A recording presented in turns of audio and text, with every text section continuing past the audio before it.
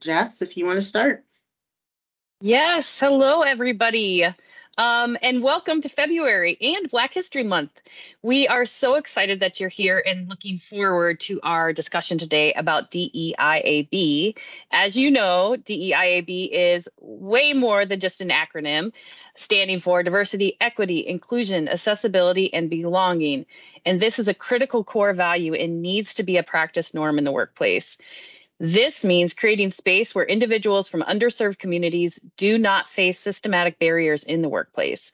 Our team works diligently to assist employers in diversifying their workforce, establishing relationships with local partners, serving diverse talent, and creating workplace cultures that are welcoming to all.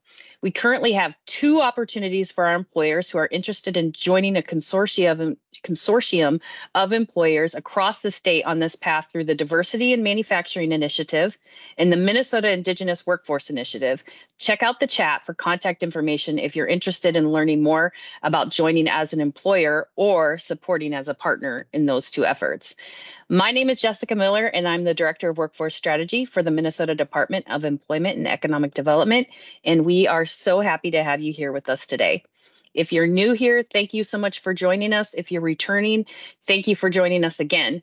Take a second and introduce yourself in the chat. Let us know where you live, what you do for your work, and if there's a service that you provide to employers as well. You'll see on this slide that we have, if you go back one at Shewa, we have our 24 lineup available for registration. You spoke and we listened. We incorporated your feedback into these topics and will continue to weave your needs into our session for the rest of the year. Thank you, ma'am. Our session will go today until 12 p.m., after which we will segue into our 30-minute unplugged portion of the event, where we invite you to turn on your cameras, unmute yourself, and ask questions of our panelists, as well as our team of workforce strategy consultants, verbally or through chat, whatever your preference is. I would also like to take a moment to encourage you to fill out the evaluation at the end of our time here together today. We will get that link popped into the chat probably a few times throughout our time. As always, these webinars are recorded and available to view at any time via YouTube, as well as our careerforcemn.com website, where you'll find recordings and resources from this session, as well as all of our previous sessions. We will be utilizing our chat feature throughout our time together. Please ask questions, answer questions, interact with our guests, consultants, partners, and each other. We really want to build upon this community that we've started here and welcome your engagement. To kick things off, again, let us know where you are, who you are, where you work, and what you would like to learn more about today. Our team of consultants work regionally, which means that each consultant will have a slightly different way that they do their work based on the region and the employers that they're serving in those regions. But the common core ways that we support our employers are identified here on this slide. We work with you to identify gaps in your current strategies, ensure that you're connected with your local, regional, and state workforce partners, and we assist you in building strategies that will help you attract and retain workforce. When you work with us, you are automatically connected to a wide network of people and partners who work collaboratively for the success of our state, our regions, our communities, so that your business and our workforce can thrive. We do not do this work alone, and it takes many people to bring success to these efforts. We have a packed agenda today with some amazing guests who have dedicated their careers to being change makers and culture shakers. And so without further ado, it's my privilege to introduce you to our Metro-based workforce strategy consultant, the fabulous Adeshewa Adesiji. Wow. Well, thank you, Jessica. Wow, that was a good introduction. We have to do that more often.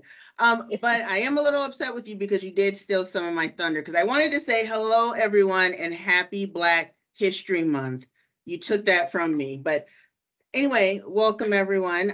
Welcome to today's Workforce Wednesday for February. So during this session, we'll be talking about DEIAB, once again, diversity, equity, inclusion, accessibility, and belonging, and just really thinking, is it time for a revamp? Has it been overused to the point that it lost its strength? It lost its meaning. And so, is it now just considered just an acronym among a long list of acronyms that's used every day when talking about demographics and workforce development and talent development? So So here is our agenda for today's webinar. So we're going to do something a little different with this presentation. So because this is our first time, you guys, audience, bear with us. So of course, the welcome, we already completed that. We're doing also a Menti poll. So for anyone who has listened to me present before, I always like to include a question or a quote or a comment to kind of support, the purpose of the presentation. So there's not one, but there'll be 2 questions asked throughout this presentation. Then we'll look at navigating DEIAB in 2024. Are we just checking boxes? I'll talk a little bit about allyship, performative or effective or regular allyship. Then we will go into our lovely panel discussion with 3 wonderful panelists. Then we will have our second Menti poll. We'll look at the poll results, and then we'll conclude with a wrap up with some final thoughts. And then we'll go to our Workforce Wednesday Unplugged. As Jessica mentioned, it is those wonderful 30 minutes after the webinar where you, the audience, will be able to ask the panelists and or our workforce strategy consultants questions pertaining to today's topic. So with that in mind, let's get to the first question. What word or words, I should say, comes to mind when you think of DEIAB? So I'm going to give people a couple of seconds. I believe this will also be in the chat. What word or words come to mind when you think of DEIAB? We'll look at those results at the end of the presentation. So if someone can put that in the chat, that would be great. But definitely go to Menti, put in the code, and actually put in those words instead of putting it in the chat. The link and the code will be in our chat.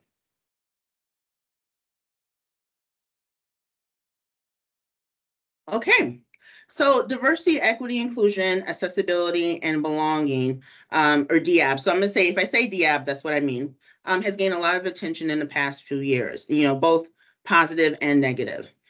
First starting with diversity, equity, and inclusion, as we continue to progress, focusing on building a stronger workplace for all, then we start looking at accessibility and belonging and how it also fits into this space. However, there has been an increasing challenge for businesses to keep these initiatives active, and at the forefront when they of their strategy development for building their workforce. We hear companies make public comments about their commitment to DEIAB, yet the challenge for these businesses is converting comments into tangible actions and results. So we all know that, eventually you have to stop talking and actually put actions behind your words. Some predict data-driven DEIAB will be a major trend in 2024, believing the need for hard facts or what we call brass tacks accountability. We also can't ignore that there's been pushback on these efforts. Everywhere, everything from Elon Musk declaring that DEI must DIE, so DEI must die, to an increase of potential lawsuits, deeming that the work behind DEIAB efforts are discriminatory. So it's basically reverse discrimination. A study from over 600 companies from workforce analytics firm Renvelo Labs reported that diversity, equity, and inclusion officers hired en masse after the protests following George Floyd's murder are now being quietly phased out of their positions. So, at the end of the day, DEIAB is still needed in the workplace, and it requires, effort and commitment from everyone in the workplace, in the workforce ecosystem. As I said before, actions speak louder than words. It's time to put some actions behind those words, behind those commitments that businesses have mentioned that they're going to be committed to increasing diversity in the workplace. Now it's time to put some actions behind those words. So, the truth is it's easy for employers to check boxes on the DEIAB list. Good intentions to increase the diversity of organizations have led to kind of a checkbox approach. Unfortunately, for some, they think that there is no more they need to do. They check the box, they're good, everything is going to basically, even itself out. The challenge is, how do we change the attitude from just checking boxes to valuing a diversity of perspective, which requires self-awareness, intellectual flexibility, and knowledge that enables perception of the world through the eyes of others. Maintaining just check the box attitude can result in these efforts becoming stagnant and treated more like a tedious task, lessening its importance. So instead of something that someone is passionate to do, oh, it's just something else that I have to do. It's an everyday. It's like drinking water. It's an everyday. We don't think of it. It's not as important or considered as important, as valuable as people just consider it just more of a task. As companies continue to work towards more diverse, equitable, and inclusive workplaces, it's important not to develop a routine that some companies do of checking those boxes. So, diversity is just more than simply checking boxes to increase representation of the underrepresented. Increasing diversity is the first step towards understanding differences and creating equitable opportunities for everyone to grow and contribute to meaningful collaborations within the company. By implementing insincere diversity policies and actions, organizations delay substantive processes for truly effective change. So, what are some of the things to do to, just avoid just checking the boxes? Avoid stale and superficial approaches to DEIAB work. Encourage conversations beyond checking boxes or making pledges. I know that for some companies, making pledges is big. We want to see that, okay, we want to show and promote that we're making pledges. Well, that should be considered as just checking a box. You're making the pledge, but are you putting actions behind those pledges? Welcoming the complexity of diversity. Design a process that works for the targeted group, not only the organization. And understanding the challenge is exactly what is desirable.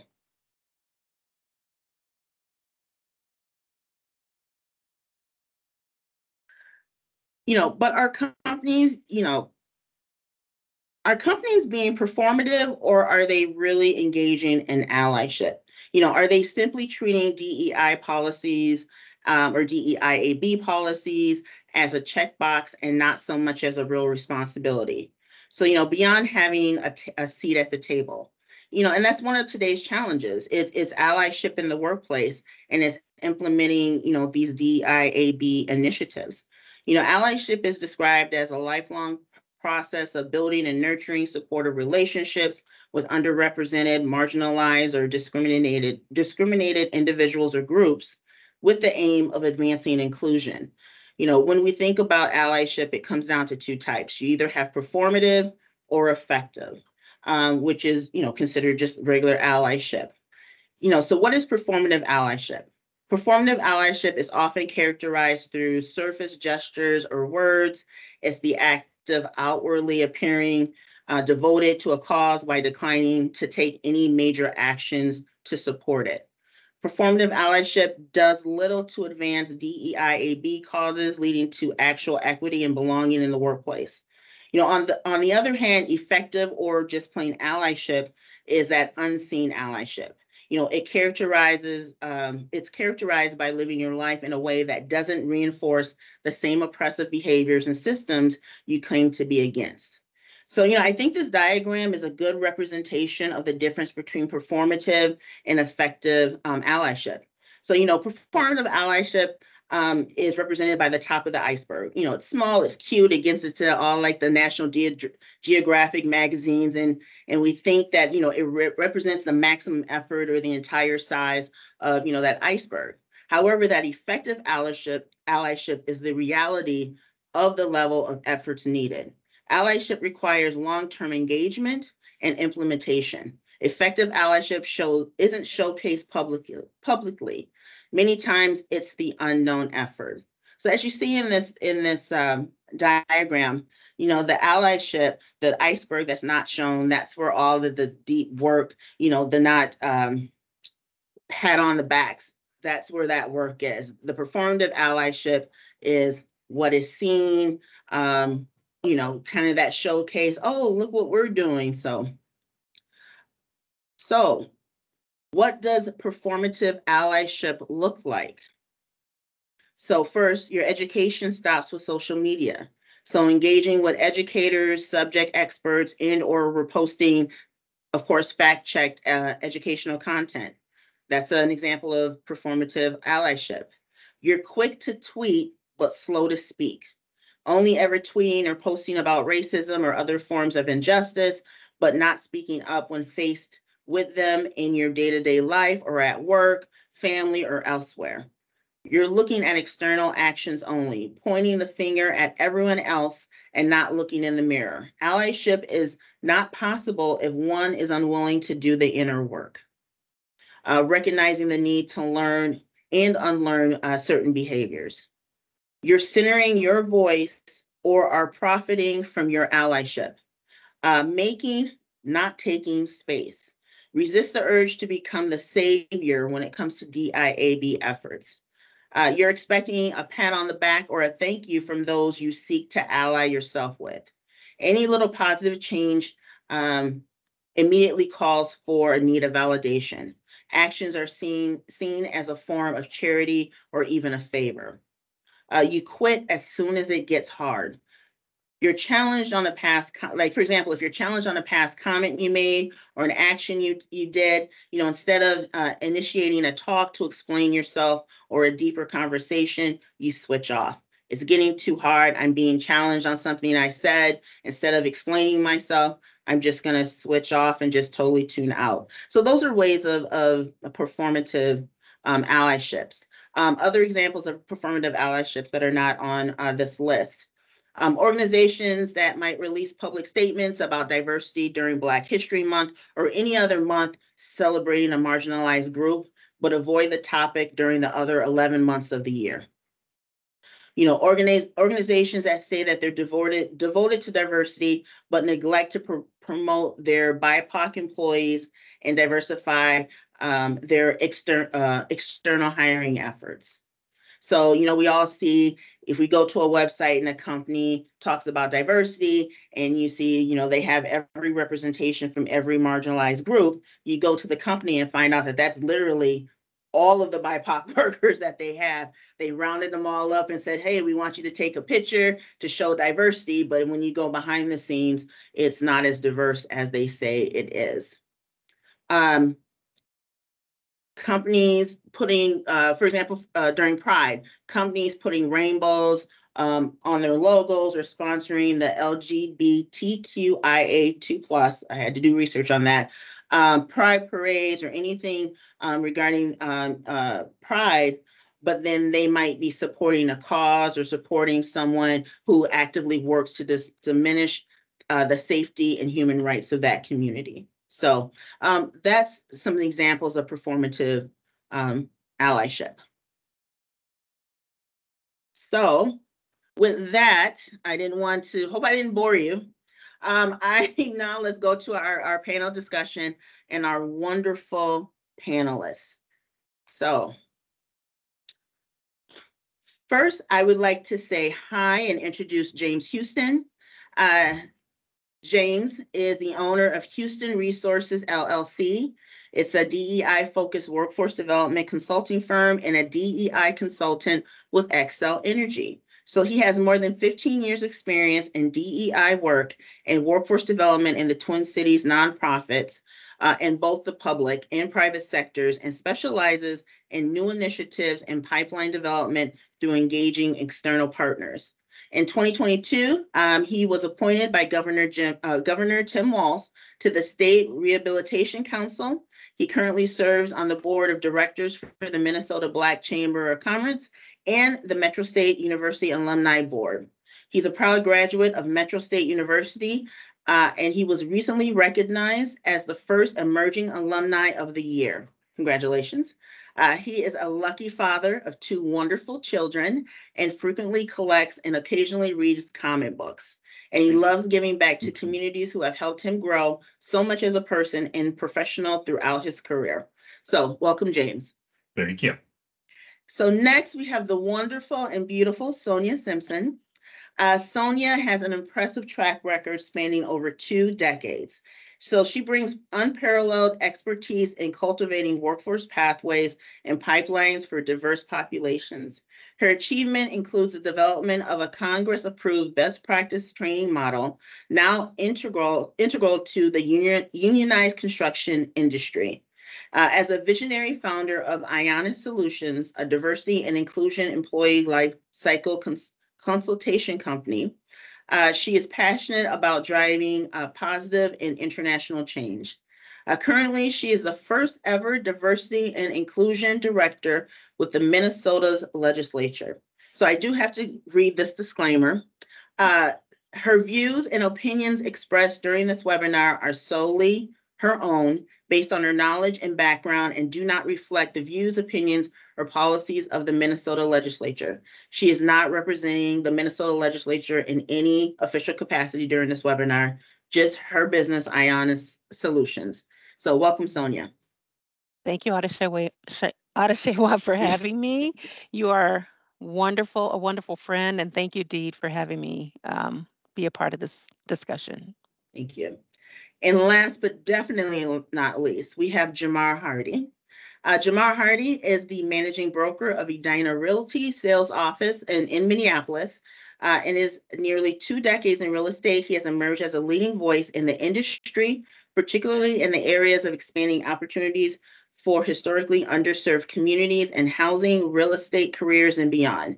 He's also the director of Edina Realty's Diversity and Inclusion Team, DIT, and is responsible for helping guide the area's largest real estate company into the future with an eye on increasing diversity within each of the 70+ company offices in Minnesota and Western Wisconsin. He is an active member of the company's recruiting panel and has contributed to a number of corporate initiatives and events, including a guest appearance on Home Services of America's Diversity Matters podcast, where he encouraged people to join the conversation around diversity and inclusion topics. He also is a leader of the industry, having served 3 years in the Minneapolis Area Realtors Board of Directors, 3 additional years as a Minneapolis Area Realtors Diversity Chair, and 3 years on the National Association of Realtors Diversity Committee. He was named 2022 Realtor of the Year and 2024 President for Minneapolis Area Realtors.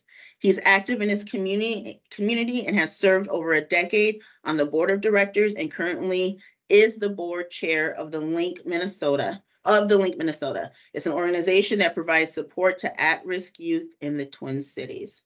So welcome, Jamar. Thanks for having me. All right, so with that, we can get into the panel.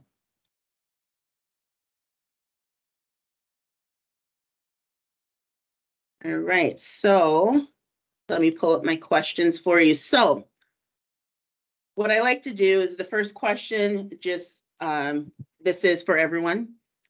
Do you think DEIAB efforts are needed now more than ever?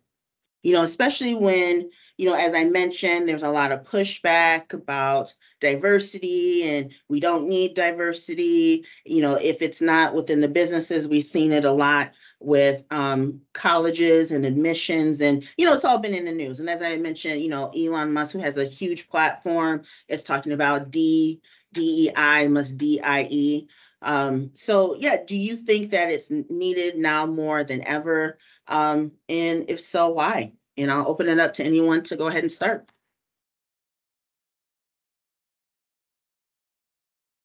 Don't be shy now. I'll jump in quickly. I think it's needed as much as it's always been. But I think what's happening with some of the pushback is that coherent strategies are what some of the issues are. I've been doing this work for a long time. Like, I think some of the frustration with DEI as of late is some of it is warranted. And so I think now for people that do this work as a profession, having coherent strategies is going to be what keeps it alive and keeps it productive. I would agree with that. I think, can everyone hear me? I just want to make sure. Okay. I would agree with that. Sometimes I reflect back on the civil rights movement and everything that happened. It's only been 60 years. This is a 60-year celebration of the Civil Rights Act. And when you think about how people think regarding, change, and when you implement something as impactful as the civil rights movement only 60 years ago, I reflect back on how long did it actually take for folks to actually get mobilized. And I'm thinking that there was a fair amount of fear after the act was launched that was probably taking place in, 10 to 20 years after that act, right? And so now we're moving farther along into it, right? So I think that if it took a generation of people to actually say, I'm free, maybe, I'm free almost, to kind of get mobilized, and then for the world to see that, you know, um, can we do this? I think we still have a long way to go in implementing DEIAB strategies. I think that it's very critical to have it and continue to have it because we're just right around the corner of actually seeing this become real and actually seeing this to become a normal standard of practice where people are not looking at the color of a skin, the disabilities of folks, that they actually are seeing change and reflecting that change and living in that change and moving in that change. So yeah, for Elon Musk to say that it must DIE, I don't know in what respect he's saying that in. Is he saying that it must DIE because folks out there need to just change, or is he saying that it just needs to DIE because, it's old, right? So I think we have a long way to go, and we have more strides to take, and it needs to be actionable. Yeah. Yeah, and I definitely agree with all that was said here. I'll stay kind of in my humble real estate lane, and we're not far removed from the Fair Housing Act. And it's little known fact. When you specifically Black Americans around home ownership, when you look at how many of them owned by a percentage, we had more home ownership for Blacks before the Fair Housing Act than we do now, right? So to your point of the strategies even coming up now to address a problem that's always been around, inequities, right? Especially creating inclusive spaces. I think sometimes we forget about that when we talk about DEI. I think it's needed now because it didn't, it's not working. Like something's not working, right? Something hasn't been worked. And I always unpack it in the real estate lane is when you get to the system being by design, segregation being a thing that people use to build wealth. That's why this can't go away. I know we're talking about corporations and those halls of privilege speak, because that's why I hear when he says it must die. That's somebody from a privileged point of view that doesn't want to put that effort in anymore to do what's right, right? But ultimately, we're still fighting with affordability. We're still fighting with things like access to things, right? That this is why this initiative is so important that we keep around, because if we just lose it, that gap widens even more, right? If we just forget about it and we don't have that allyship, again, that gap widens even more. And we're trying to close the gap, bring people more together than pushing them further apart. Thank you. And I just want to say, Jamar, I know that you said that you wanted to stay in your real estate lane, but I think that what you said can also be applied to, the workforce. The DEIAB work is to also provide those opportunities, which would lead to, those marginalized groups being able to make a living and to be able to, afford a house of their own. And we all know that, acquiring housing is one of those ways of building wealth and generational wealth. So yes, you said that you wanted to stay in your lane, but you're also talking about things that could be applied to workforce as well. And James, going back to what you said, you had mentioned, and I just forgot, you said that totally forgot what it was so good. Is it, when something is so good and then you just forget it's that good. You had, I forgot. Well, we'll get back to it. We'll get back to it. Next question. So what is your thoughts and views? And this is once again open to everyone. The thoughts and views going to back to the the situation that we've seen with like admissions for colleges, and now it's creeping slowly into recruiting. There's some people that believe that DEIAB work is reverse discrimination and it's discriminatory.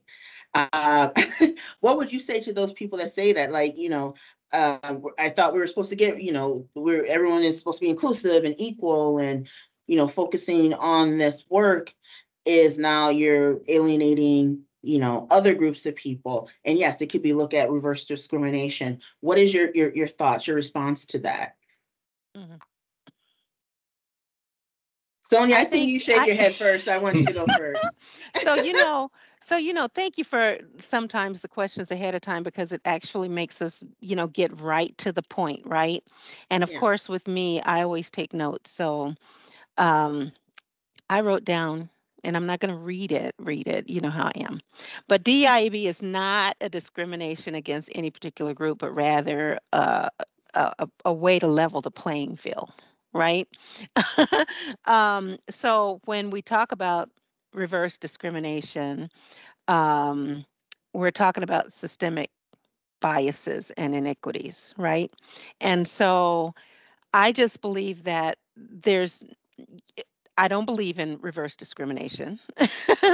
I believe that there's privileges that were enacted prior to us even gaining our freedom and success, or those freedoms and successes being ripped away from us, like as in the case of Tulsa and, in New York and North Carolina and those kind of places.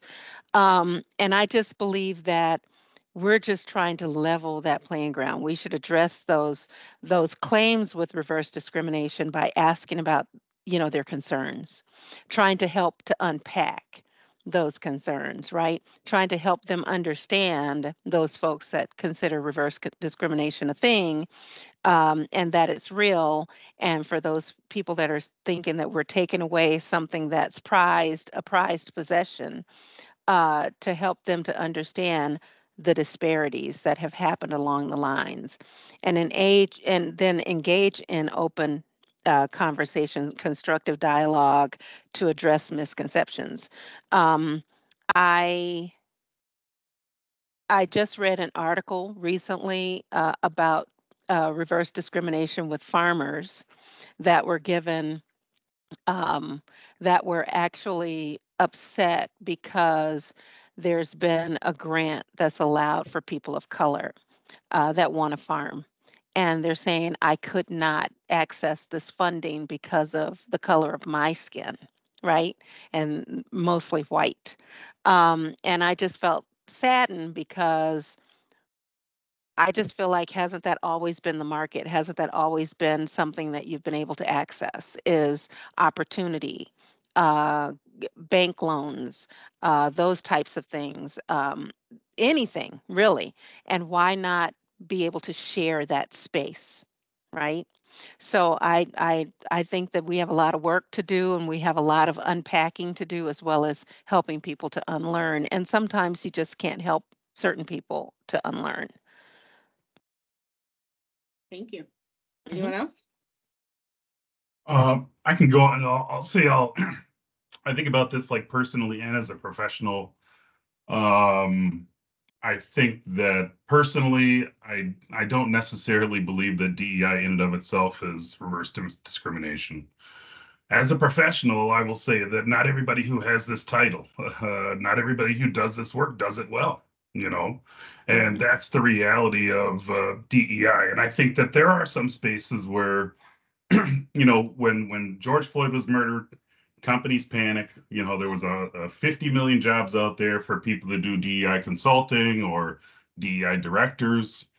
And a lot of people got hired into this space that had passion, that had passion, but maybe not an understanding of how the work should be done, maybe not a strategy going into it. And so I think, over the past couple of years, there probably has been some spaces where people are using DEI in ways that aren't there to advance everybody. And I think I understand the idea behind it is that, we're leveling the playing field for marginalized populations, absolutely. But I think in a space where you're working, like in my case, I work for a Fortune 500 company. DEI has to cover everybody, and I can't leave anybody out because if I do leave people out, we get that pushback, and that's not something that allows me to function properly in my job. And so, while I don't think that it's reverse discrimination, but I think it's possible to discriminate in this space. Like one of the letters in the acronym is accessibility. And as someone who's worked in spaces where I've served people with disabilities my whole life, I can assure you, even in the best of circumstances, people with disabilities are left behind. Yeah. Even with the most well-intentioned folks, including myself, I mean, my own company, just people with disabilities are often an afterthought.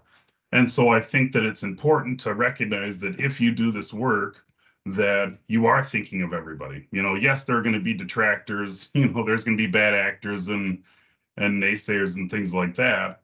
But the reality is that it is here for everybody.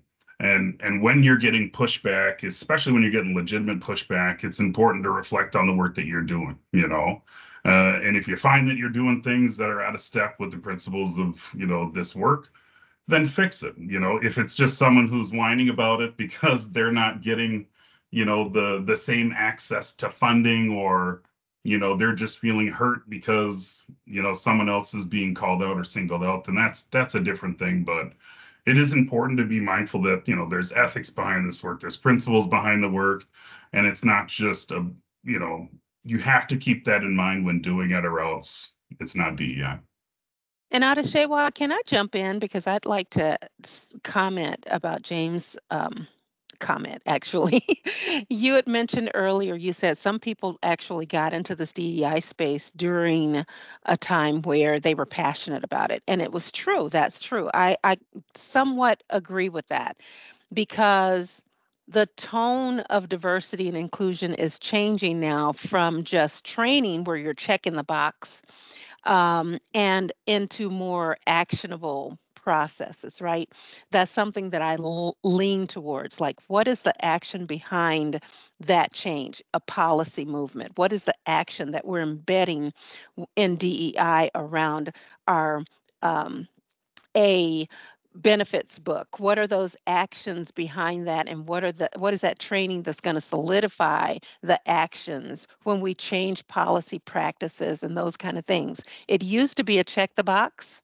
I'm just going to, train you on what is diversity, what is inclusion, what is belonging.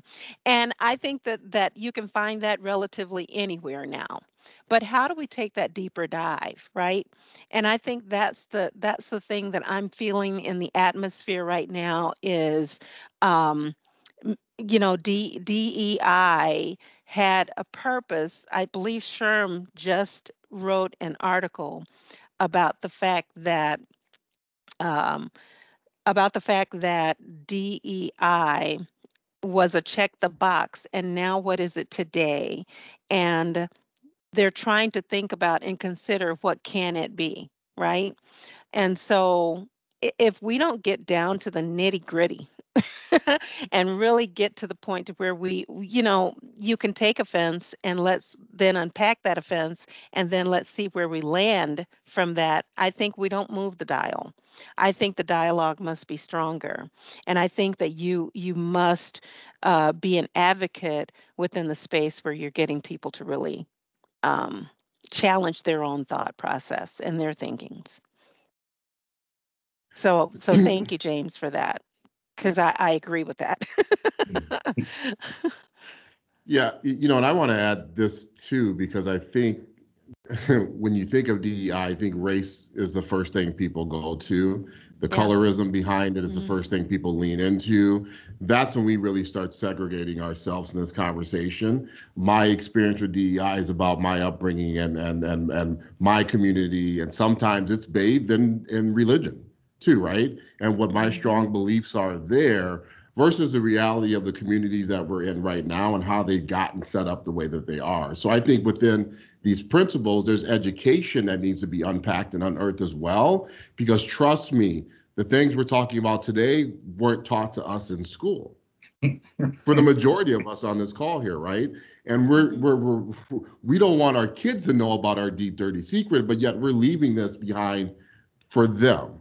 So if we're not doing the work now to unpack all that in our current status, then we're leaving something even much Yeah. worse than we received when we grew up, right? So I Yeah. think strip the color away. It's really a social economics conversation, and everybody fits in that bucket. And that's where I see again, that gap getting bigger is, they say the haves and has-nots, right? There's really no middle class anymore, right? And I think a lot of companies have used DEI strategies to help perpetuate that instead of really adding perspective around why are we so separated? Why are opportunities not giving to all at the same rate, right? And why aren't we being intentional in our efforts to make sure we're getting different perspectives at the tables, especially when you talk about policy changes. Those policy changes are supposed to help certain under marginalized communities, but we don't have members from those communities a part of those conversations. So that's really when you start going deep on this work, why this is so important, but also why we need to be honest around why we need this.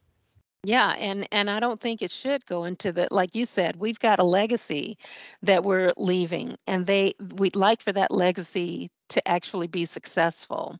So in order to help that legacy along, we can't wait for the Gen Zs to come in and say, "Hey, we got it under control." We have to continue to do the work, and the good work is what I call it, in order to affect change. And again, out of Shaywa, I'm not trying to take over your No, your this is session, good. but This is good. This is what I want. Continue. Well, let me just say this. From this conversation alone, I've come up and I've been writing some notes down. I have like 5 new questions. So no, continue. Definitely.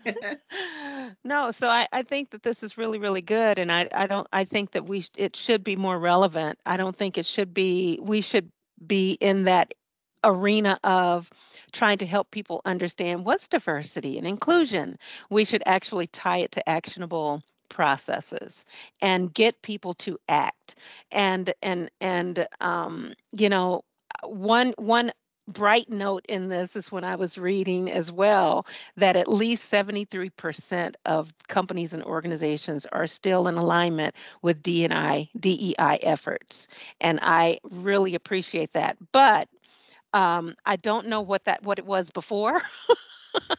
So maybe we're just still at the same place, but at least 73% of companies are still doing this work and dedicated to it. Now, what the dedication is another story, because as you had mentioned, performative and effective, we could be performative dedication as opposed to effective dedication, right? So that's a whole nother story. So no, this is, oh my God, I wish we had more time, like more than just an hour.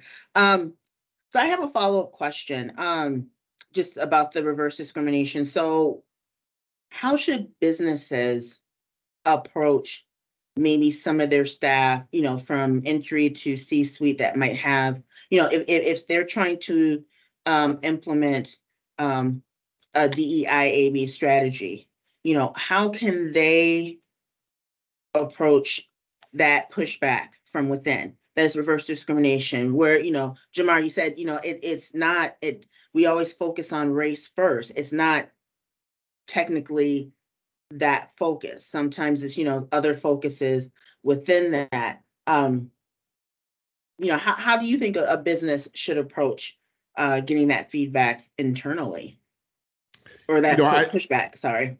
No, I think it's always about being comfortable having this conversation and providing spaces to do it. I think What companies don't do, or I'll say what they do well, is they leave it up to an exec to fill the tough calls. They have a crisis hotline. They send people to HR when really they should be creating spaces for everybody to get together and have conversations. I'm not talking about conversations to complain, but conversations to collaborate, right? How can we make our spaces more welcoming, inclusive, right? How can we do things? And mind you not, I don't think it's something you just do on an annual basis. I think it's something you make efforts to do.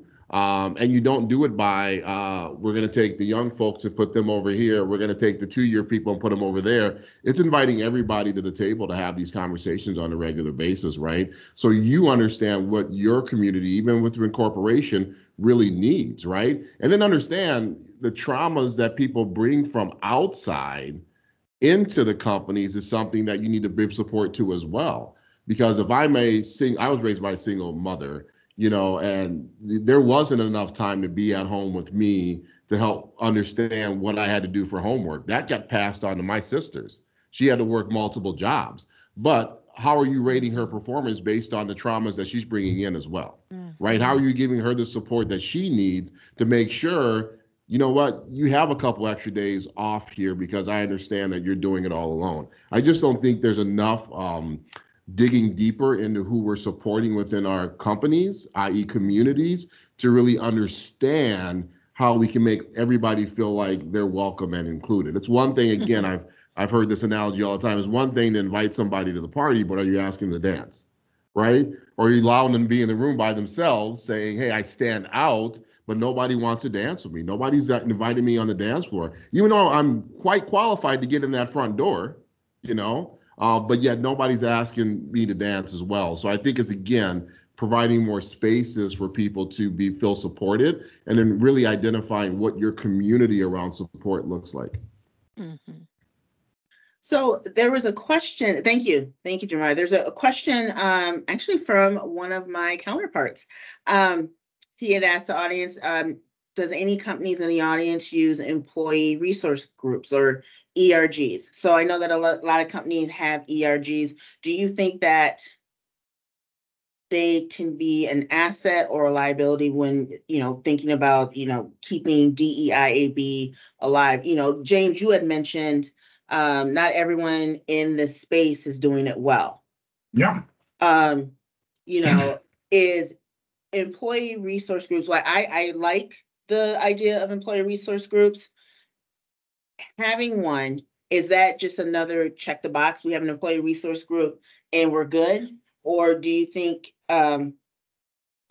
should there be more beyond having employee resource groups? So if I'm a company and I'm small and I want to develop an employee resource group, we've been there, did that. Like, what's the next? Like, what should that company do to make sure that it's actually adding value to the overall goal of DEIAB in that company? Well, I think you just made the point. The company has to make sure that they add value. We have at Xcel Energy, we have business resource groups. The purpose of our groups is to add value to the business. Obviously, they get together and network and have some social aspects of what they do. But just as an example, the Pride Alliance, which is our BRG that's focused on the LGBTQ community, they over the past couple of years, some of the initiatives that they started off as, they're the reason that we get 100% score on the Human Rights Commission survey. They're also the group that added transition benefits to the company. And so if you have ERGs, sorry, I'm getting a lot of emails about LinkedIn. If you have ERGs and BRGs that are focused on diverse groups, yes, they need to add value to the work that you're doing. I mean, that would be the whole purpose. And I think that would be part of the purpose. I think people would join, to have more of a say, to get together with like-minded individuals to help improve aspects of the business, especially along those lines of the community they represent. And so we got 14 BRGs at Xcel Energy. Women, we got a vets group. We have a group for young people. We have a group for women in nuclear, very specific.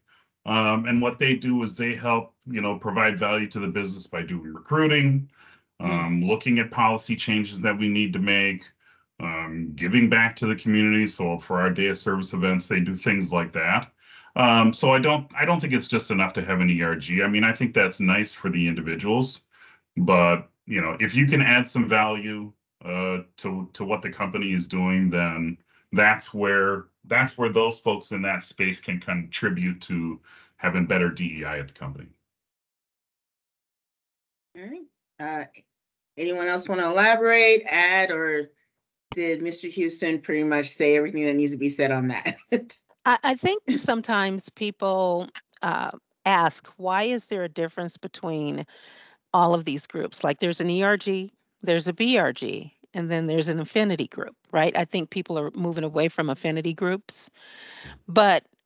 And James, maybe you know the difference between this, between the three. Like, what's the difference? I think I know what it is, but why would a company align themselves to an ERG as opposed to a BRG or vice versa? I mean, I think in our case, we wanted our groups to add value to the business, and not that ERGs don't. But the specific role of our BRGs is to do that. Obviously there's a cultural aspect and networking aspect to it, but we give them budget. We give them budgets so they have money that they can spend on certain initiatives. They used to sponsor different groups, but we moved that to the foundation.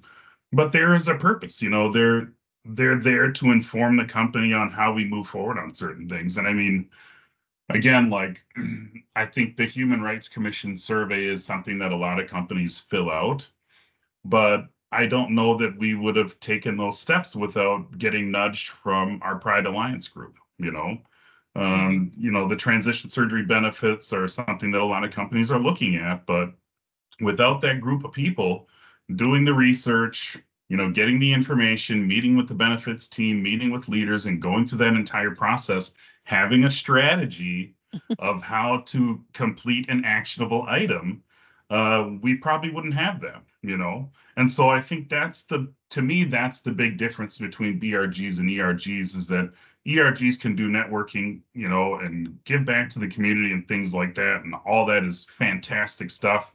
But the BRGs, I think, is just I don't want to say another level, but an added intention to serve the business specifically along those lines. So basically it can serve both internal and external with BRGs, as opposed to ERGs are more internal. Yeah. Okay. For sure. Right. Honestly, I don't know why I'm here, but okay. So, no. I for the audience, both Sonia, James Houston, and I go way back with both of them, so we can have that type of conversation. So we're almost at the end. We have one more Menti poll, and then we want to look at the results, and then I want to get your guys' feedback on the results of the poll. But you had mentioned, Sonia, DEIAB work, it comes down to what it is now versus what it can be. And so, how can companies remain passionate and energetic and in just really active when it comes to that DEIAB work? So then you can look back and say it was in this place or in this space in the beginning, but now it's here.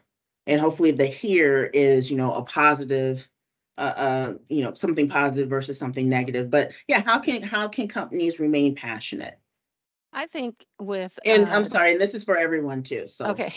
Yeah. I think when you are in this role of diversity and inclusion, director, executive, chief, whatever you want to call it, I think that you must look at longevity. You definitely need to understand what is your mission and your vision for diversity and inclusion, not for the company, but for diversity and inclusion. And from that vision, you start to begin to look at what could potentially be the impact statements, or how do we measure impact, both qualitative and quantitative, right? And if you do that, then you can begin to begin to see what are the first phases that need to be launched, and then how do we measure that? And what is the second phase, third phase? Maybe it's a 5-year plan in your strategy. And over that course of time, it's a build process, because things will change, things will evolve if you have the right people in place. And I have to say, I have to go back to leadership.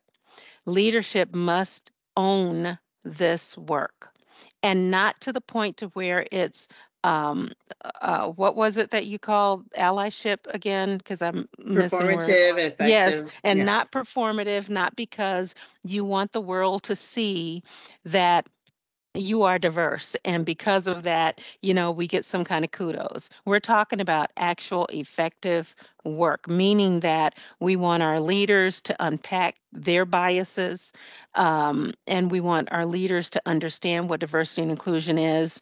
We want our leaders to set the tone. We need our leaders to be on top of it at all times and be in partnership with your D&I folks, right? And all of your ERGs and your BRGs and those types of things, be a part of those initiatives.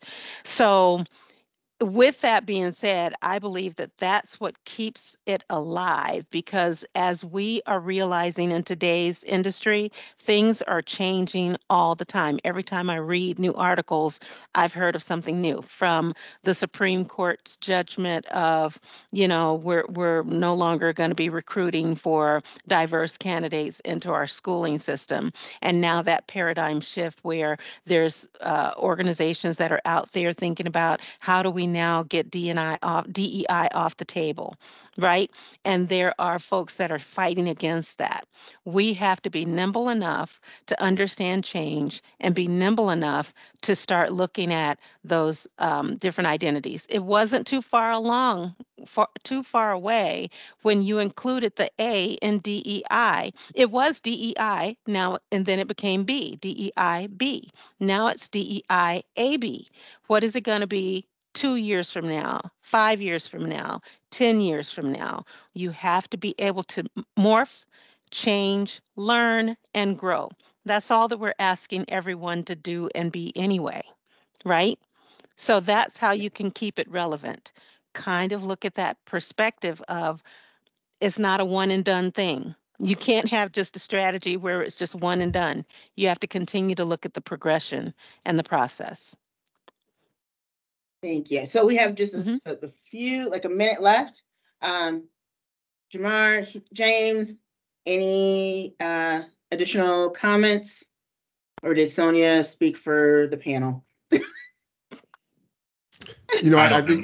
I think she spoke well. I think real quick, if I can sum it up, I think for a lot of our Fortune 100, 500 companies here in the state of Minnesota, we have to really unpack the reason, like, we attract a lot of diverse talent, especially from universities throughout our great land, but the candidates never stay.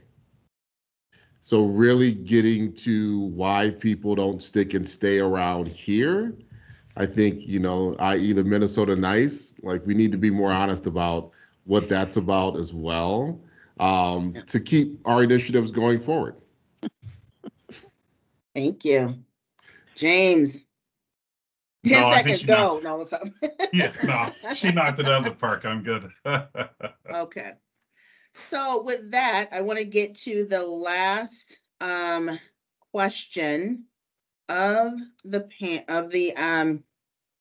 our discussion. So let me pull this back up, and then we'll go to the results real quick. Give me a quick second.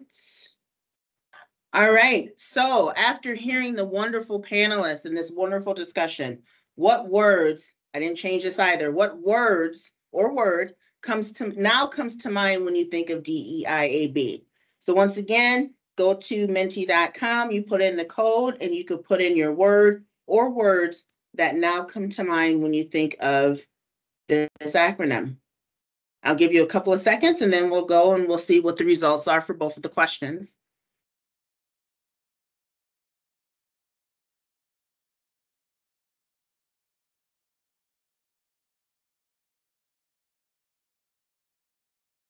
Okay, so let's go.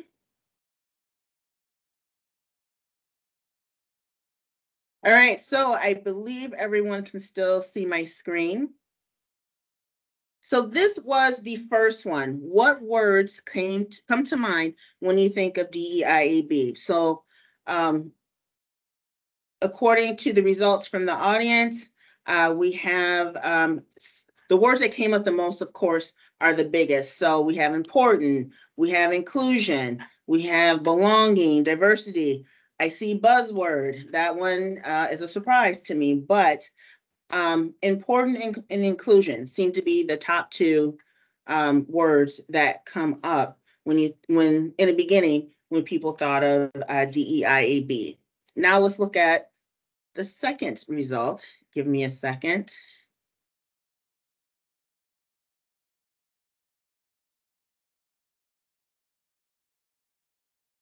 Okay, so what words now come to mind when you think of DEIAB? So now we have inclusion is still there, but we have equity, we have justice, we have action.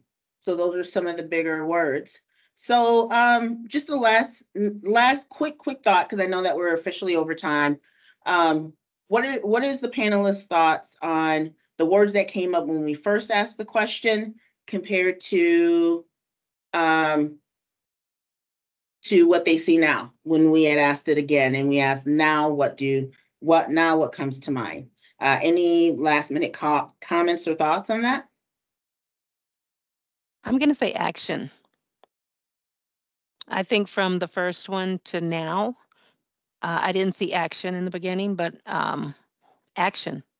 It's time to work, it's time to do. Yes. Jamar or James?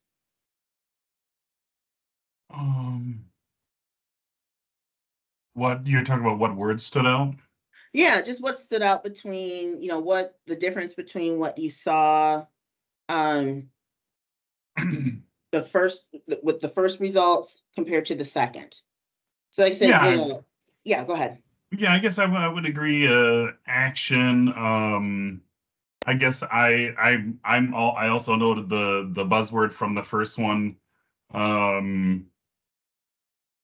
And yeah, I think those are the two the ones that I noticed. It's just, the work itself is in such an interesting space right now. And I appreciate, for one, that people are being critical of how it functions in workspaces, because if we are critical and we do challenge how we do this work, then to me that only makes it better in the long run. And so, like, I appreciate having these kind of conversations and hearing from all sides of people. But yeah, the buzzword one and action are the ones that stick out to me. And Jamar? Well, I'd like them too. I noticed that, one word went from importance to, another buzzword, if you will. So I do think in foundation of the work, everybody feels that the DEI principles are still important to have. Mm-hmm. Great. So with that, we are officially done. I want to thank Miss Sonia Simpson, Mr. Jamar Hardy, and Mr. James Houston. This was a wonderful conversation. I wish we could go longer, but of course we can't. We're actually over time. So I'm going to hand this over to my counterpart in Northeast Minnesota, Shayla Drake, who will talk about next month's Workforce Wednesday. Yes, so next month, be sure to join us for our next Workforce Wednesday, where we're going to be talking about navigating the new American workforce. That's going to be on Wednesday, March 6th, same time frame from 11 to noon, with an unplugged session following from noon to 12:30. So registration is open, so be sure to stick around afterwards, similar to this one, for the 12 to 12:30, where we're going to be able to unplug and ask questions.